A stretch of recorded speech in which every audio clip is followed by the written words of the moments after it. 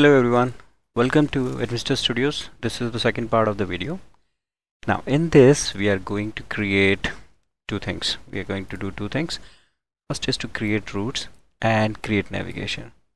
Now at this point of time I would like you to understand the website we have for all the references that we need. So on this new angular.dev website we are going to visit this routing section, and this is how it looks like. We got an overview and common routing task. So we'll use the guidance from here so that you can refer to it later on if you want to. It's very simple and straightforward.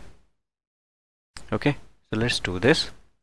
Here is our website. Now in the app component, currently it shows all the components stacked upon each other. We have footer, testimonial, but now we want to change something. We want these sections to be available only and only when we want to look at. I think I missed to add about section. Okay, no problem. We'll have this fixed. Okay. So now the most important thing that we need to look at is here. App routes and config. If you look at the config, we got a provider, we got routes here already included. So this statement is important. And routes, from where is it taking the routes? It's taking routes from app.routes here. So here in this array, we are going to provide all the routes. But in order to provide the routes, I need to import all the components here. So let's do this. We'll go to, okay, I can do like this, import, and I can import all the component. For example, about component. Okay. Otherwise, I can go to app and I can copy everything from here. These are the components which we have. I can go here and copy this. Import statements. So we need header, we need about component, client, pricing, everything. We actually don't need navigation, but let it be here. And I also don't need the footer component because this is going to stay there. So now what is the next step? Let's go to the documentation and look at it. So generating a routing app is nothing new. The way we generated the app, the command is the same, ng-new and the app name. Here the app name is selected as routing app. For us it was website. Now we need at least two components for routing to work. Okay, and we will define one space. So here we have created, they have created two components, first component, second component, and imported these components to the routes. So we have done this part already. Now we'll define the base route. Now the base route, how do we define that? There are three fundamental building blocks in the creating a route. One is the config file, the router file, and application config. The following is the default application config which we have. So I think we don't have to make much changes. Now this comes the actual part. We'll go here in this array, we'll start specifying all the routes. For example, like this. So we are adding two things, path, component. In fact, we can add one more called title. So first let's do these two. We need to have path, we need to have component. So from here we need comma, we need path, and we need component.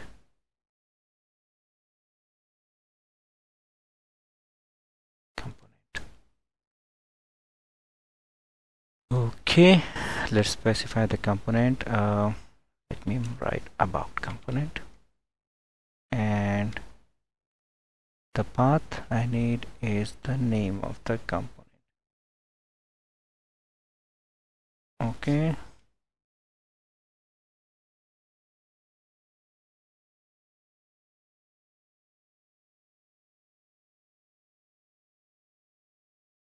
Okay, I need this to be about. Let's copy this 1, 2, 3, 4, 5.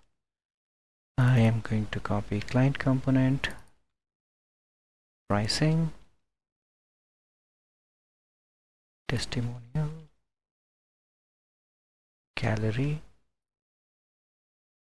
and services.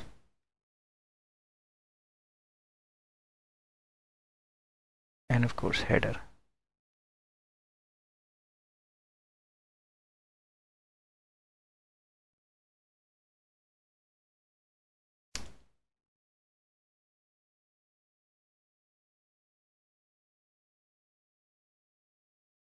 Let's change this to home. Okay, meanwhile, while we are doing this, let's serve our website. So we have the reference and website would run here. Let's wait for it to roll. I hope you looked at the last video. I am trying to put my time and effort to help you or anyone who is interested in learning Angular. I'm not an expert, let me tell you clearly. It's just that I try to figure out things and I try to share it with all of us.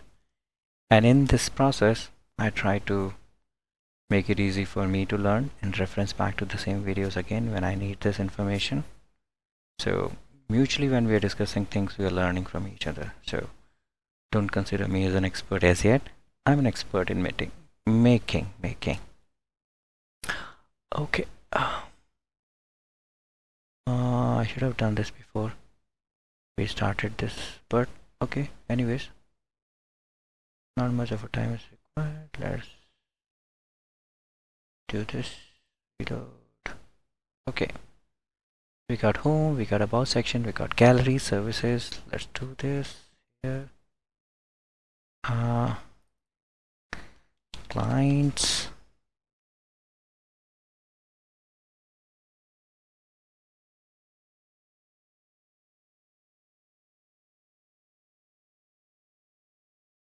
pricing,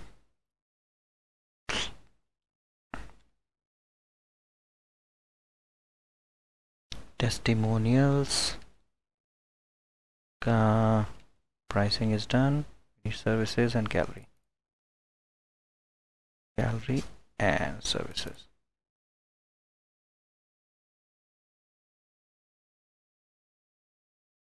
So we are done here, and now how to make it work, how to make it look. So now we'll go to app component.html. We can remove all these things. Instead I will put router outlet. So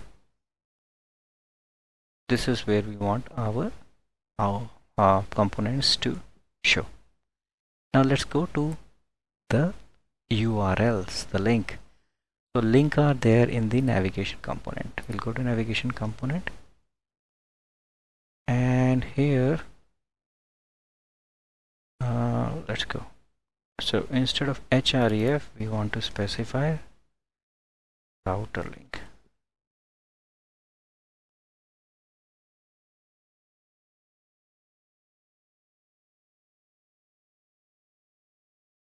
Router link. Okay, let's look at the material ones. We'll go here. We have router link and the component. So I don't think they need a bracket. Okay, let's go to, so we don't need brackets. Router link, and directly we can have header,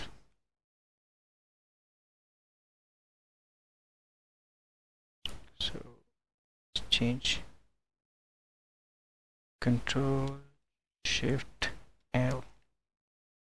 So href, right, link, and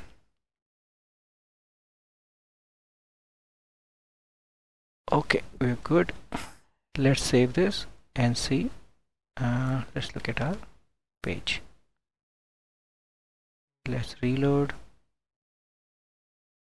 Okay, it does not show anything because we have not specified the default. But let's see. If I look at, if I click, nothing is working because these are no longer href. So how to make it work?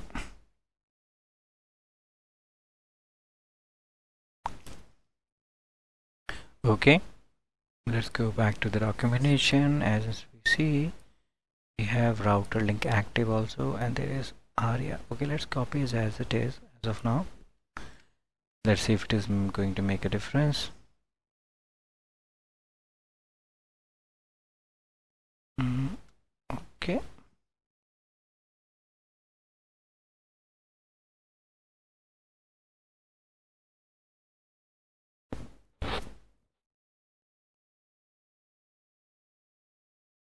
Okay. Now let's look at app components.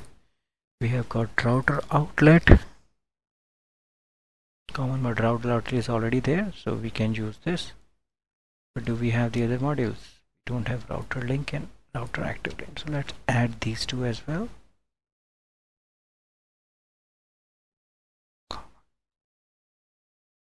Okay, we'll have to import.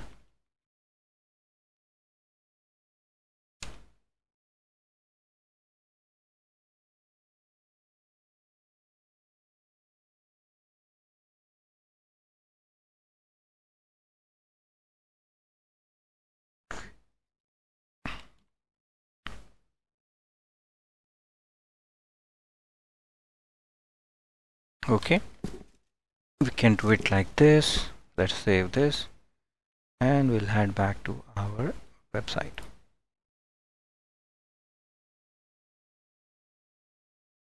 Okay, let's look at the error in case there is some error.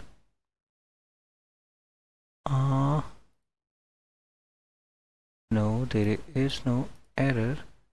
Okay, cannot read properties of undefined reading substring angular. Okay, this is by default, we can ignore this.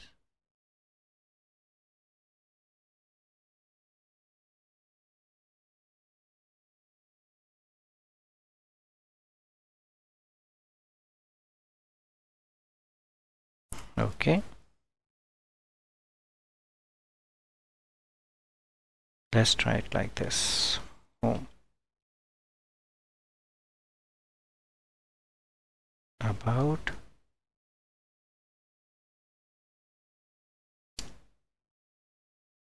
okay, about is visible, gallery is visible,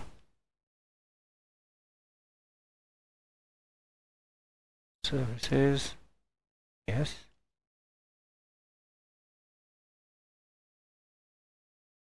testimonials, this is also working,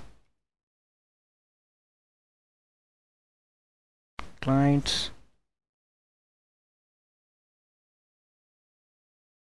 pricing. Okay, things are working. If I click on home, somehow when I click on home, this thing is not working. Let's see, when I type home, it shows blank. Okay, so let's go back to the roots. Okay, not sure if this is going to make a difference. I type home now. Okay, that was because of the and this capital H. So no problem, we'll go back and we'll specify one more component. And this, sorry, what I just did. Okay. Instead of this, I'll say slash. So slash also should header to home component.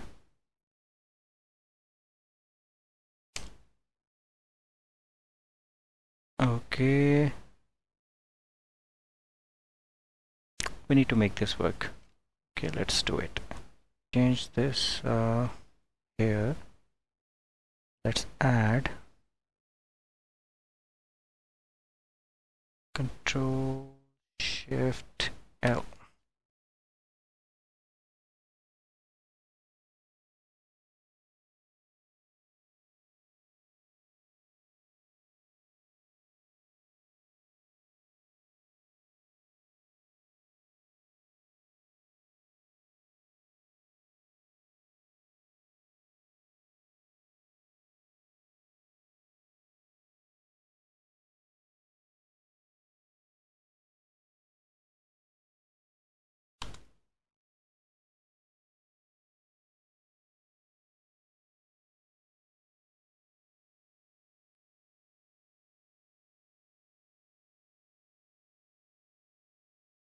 So let's give this titles.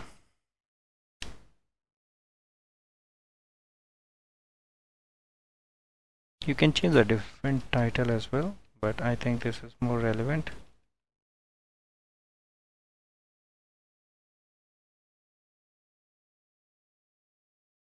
Services. Okay, let's see if the title is changing. Administrator Studios About. Okay, let's change it to Gallery. Yeah, we can see the change. It's becoming to, let's change it to ADS. Yes, ADS Gallery. Looks good to me, but we need to make this work.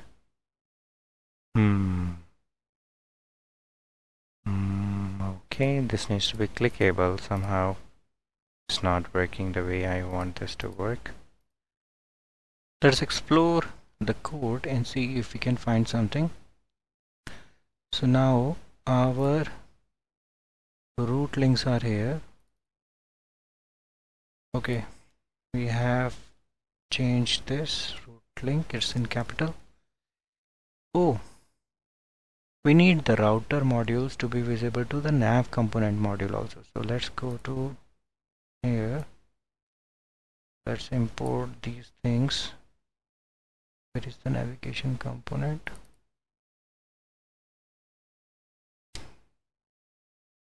Okay, we can pretty much do it in one row, but let's leave it like this.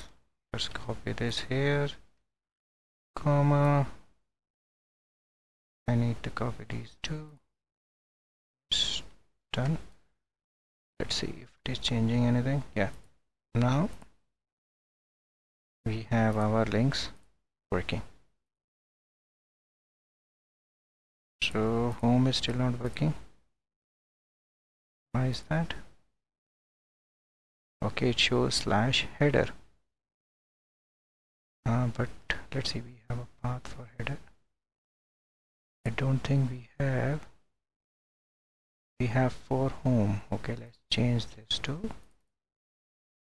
home. Yes. So everything is working. Now at times we need, sometimes like there is no page available, so we need a 404 page. So let's create one. I have this template open up here. So let's copy something from here. Let's create a new component. So not found component. So ng generate component not found. We could have named it 404, but I think not found is more relevant. And let's go back to our, okay, I missed to create it under components. It probably would create it here. I have to manually move. Let's go to source code. We got app. We have not found. Let's move not found to components. Now back to the router, sorry, back to the editor. We have app components not found. We'll go to the not found HTML. Let's copy it one more time. Let's make IDS 404 40.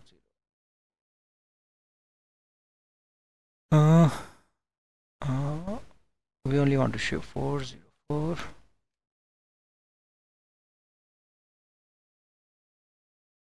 Nothing here. Try our home page and let's make this a URL. I can copy this.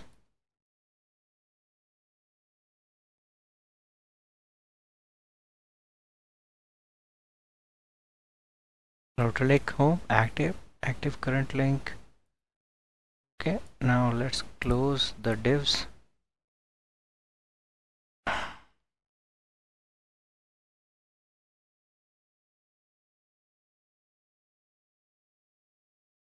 Section. So section is closed. This is done. I think should not be a problem, but again it will not understand this link, so I need to import the same set of components which I imported here. So I can actually copy from here. Let's copy it again. Go to not found component.ts. Copy the components from here, comma, router link active, and done. So let's try a URL which does not exist. Maybe help. Oh, we've missed to add the root. We'll have to add the default root. Go to roots and let's add one more. Comma, let's copy this.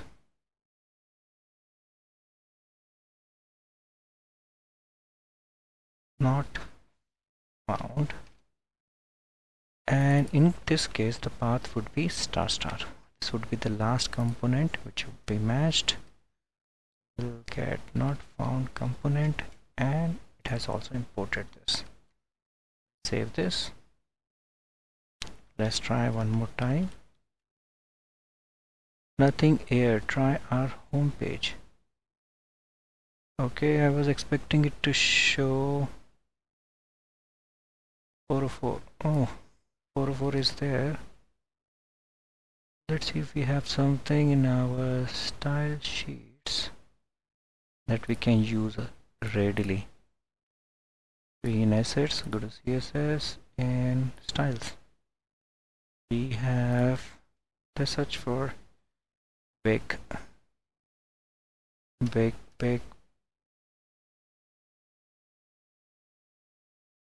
test, big.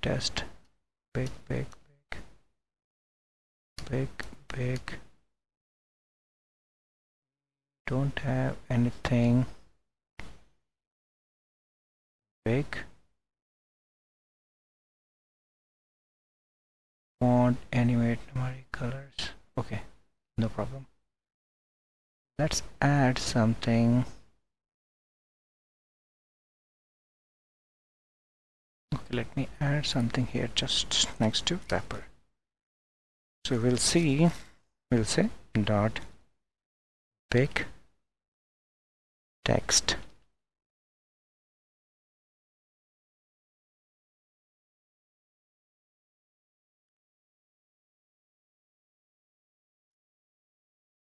Okay, we want font size to be 300 px. Okay, and let's change this to class big text.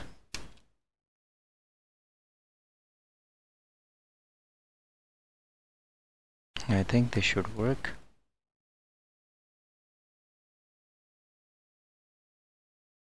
Okay, let's change the font color as well.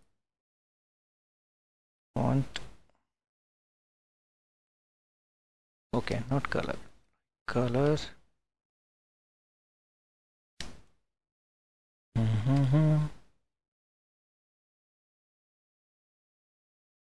I think style requires recompilation, so I'm going to stop this and let it generate once again.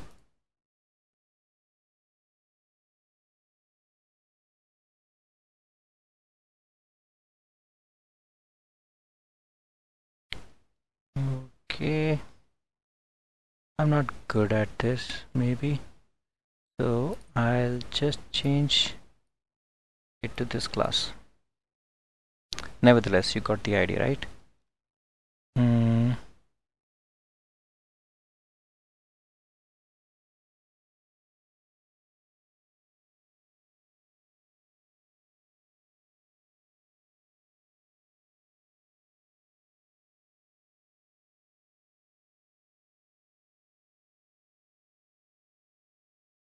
Oh, why am I using H3? Let's make it H1. I think this would help. Oh, is good, no problem. Let's do this. So we have a basic layout. We got all the services working, all the sections working, and we have everything visible at one place. But so far so good. I think next we are going to do is in the next video we'll add a blog post. It's quite common that you have a profile website and you want to keep a blog alongside.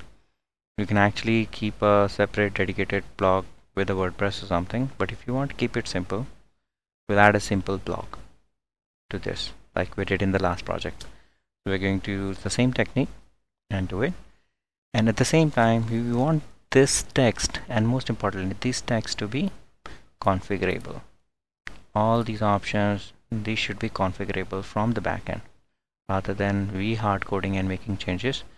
So this is something which we will be focusing on. And there is a very good website called colors.co.